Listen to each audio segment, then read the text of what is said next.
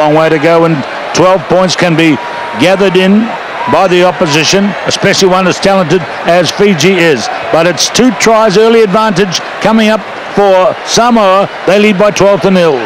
10 minutes each way, remember, so it's only like the first half has just started of a normal 7. Here is Lolo Lui trying to tie in some of the big men in the Fijian squad.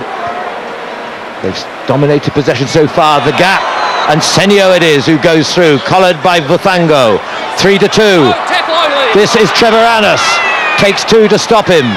Lolo Lui on hand. Uali Mai sees 4-2 out wide. It must be a score for Pesamino again.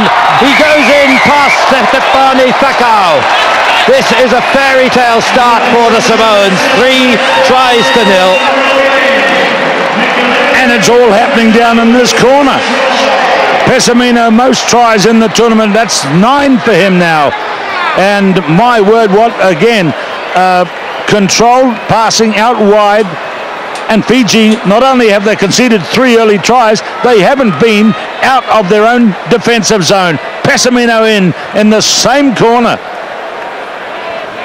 Extraordinary, this shell-shocked Fiji must be. Injury to Trevoranis while we're watching this replay, by the way. He's having a bit of attention.